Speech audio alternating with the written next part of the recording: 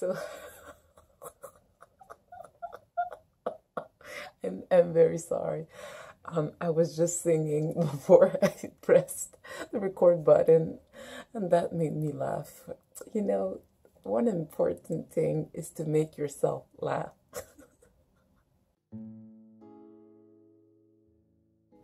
So now that that's done with, let's get to the subject of this video. So hey guys, this is Sarah.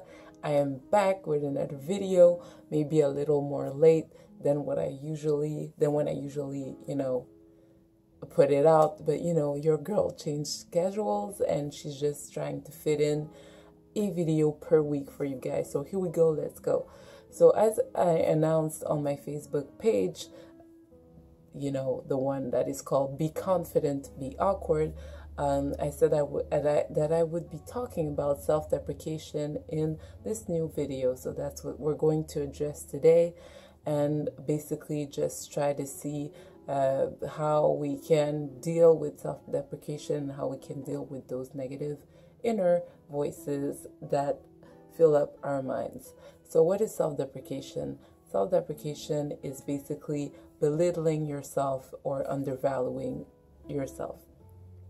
So, it's something that I think a lot of people go through at different levels, and I'm definitely one person that, I feel like deals with it a lot. I mean, I have self-deprecating thoughts every day, plenty of times during the day, and they just, those voices never stop. They just never go. I'm kidding. They do go away at some point, and I'm going to address that in a few moments. But yeah, they come back a lot. And before they were really like debilitating in the sense that they would prevent me from functioning well. But I've learned over time how to, deal with them and accept them. And that's what I want to share with you guys today. That you don't have to always be in a state where your thoughts prevent you from doing what you want to do or doing like basic things during your day. So the first thing is to basically don't try to stop those thoughts and to shut those inner voices, because basically it's kind of like a boomerang effect where you throw it really far away and then it comes right back at you and hits you really hard, and then you're like struck by its impact again. It's not going to go away. Those thoughts are just going to come back. So don't try to stop them. Accept them for what they are, which are thoughts, and those thoughts, they are there, and you just need to evaluate them and see what role they're playing in your life right now. So basically, it's to kind of take a step back and ask yourself, how is telling myself that I'm ugly, that I'm fat, that I'm not good in that this person is better than me in X, Y, or Z? How are those thoughts helping me in my everyday life? Are they contributing to my well-being? Are they helping me reach my goals, my dreams? What function are they playing? Are they preventing me from doing this or that? And just kind of take an analytical spin, put an analytical spin on that. I have trouble with that word. And just take a step back and analyze those thoughts. That can help create distance between you and those thoughts, because you're kind of taking a third person stance to look at them, and then this distanciating yourself in this way can help to lessen the emotional response that is connected to those thoughts. So yeah, basically evaluate those thoughts, see if they're relevant to your well-being, and from that point, that can help to, even though those thoughts don't go away, that can help to just lessen the emotional response you have to them. And so now that you have accepted those thoughts, and you know that they're not good for you, well, how do you go on with your life? Because it's really, it's good to accept them, but that's not enough to, you know, just be able to go on with your life. So the second thing that helps is to distract yourself, basically.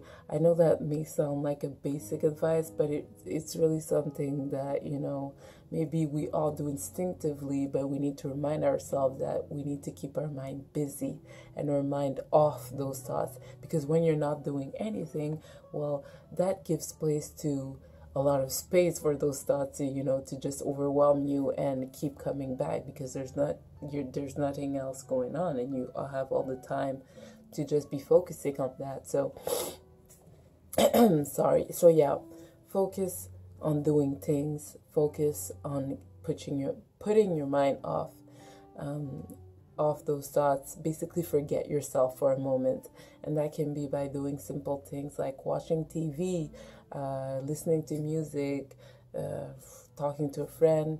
I don't know. No matter what it is, which will be different for every person, you need to find something that will put your mind off momentarily of those thoughts.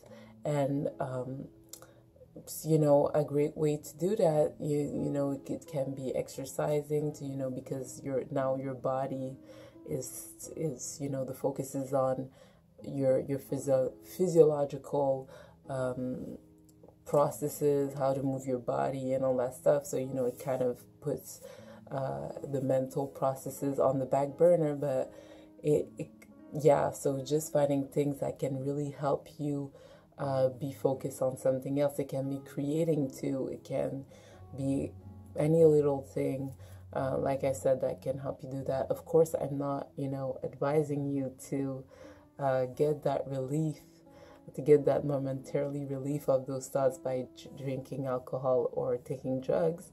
You know, I'm talking about, you know, more healthy ways, more, you know, how can I say that?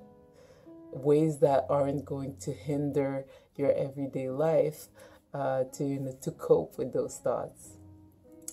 And finally, well, you know, you've accepted those thoughts, you've distracted yourself, and at the end of the day, well, you know, the distraction is going to fail at some point, and you need to face those thoughts again.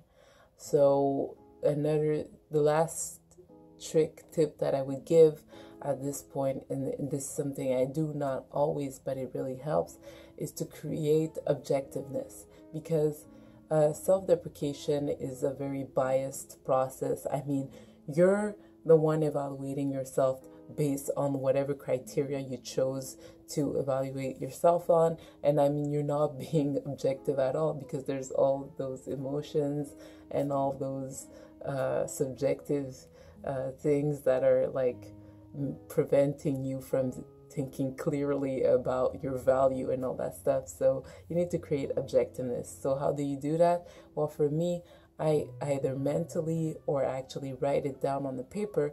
What I'll do is that I'll write all the little things that I've achieved in the day, or my successes, however you want to call it, but I'll just write what I have accomplished. And like I said, it can be little things like, oh, I went for a walk today instead of staying inside all day. Oh, I drink a lot of water. Oh, I managed to, you know, write this paragraph for an assignment. You know, whatever it is that you've done concretely, that there's proof of that you've done it, write it down, and that can kind of bring back some positive elements to counterbalance all those negative elements. And, you know, this is not something that is going to magically make you more confident or make you more assured about yourself, but when you practice this on a daily basis, and when you bring those elements of objectivity and of positivity in your life every day, well, that kind of creates a foundation for a more positive mindset on the long run. So, you know, those are things that, you know, what those tricks and tips that I gave were all things that, you know, you can put in practice daily, and that won't necessarily, that don't represent a magic answer to your problems, but on the long run, it'll get easier and easier.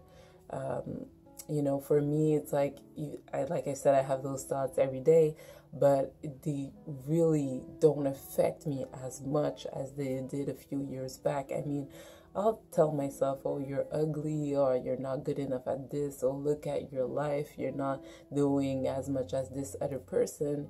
And you know, some days it can affect me a lot, but most days it's just like, well, okay, Sarah, you've told yourself all those negative thoughts. Now, you know, just stop it and just move on and do other productive things with your time.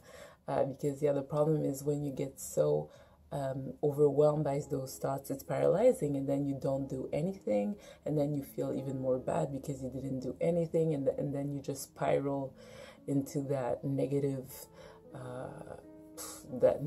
pool of sadness and of self-deprecation and of depression and all that stuff. So it's not worth to just linger on those thoughts and take them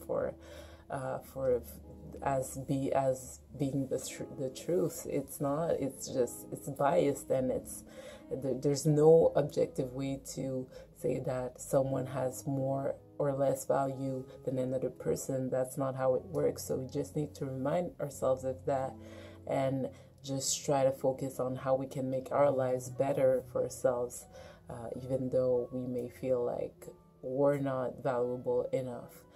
So yeah, basically that's what I want to say. I hope this video was, you know, that it helped someone, and that it sheds some light on how to, you know, overcome such a negative mindset. So yeah, I hope you enjoyed this video. If you did, please do 3 things for me: like, share, comment. Oh, actually, it will be 4. And follow my page on Facebook, Be Confident, Be Awkward. And I'll see you guys very soon. Yeah, let's get it. Let's do this. We can do it. Yeah. Peace.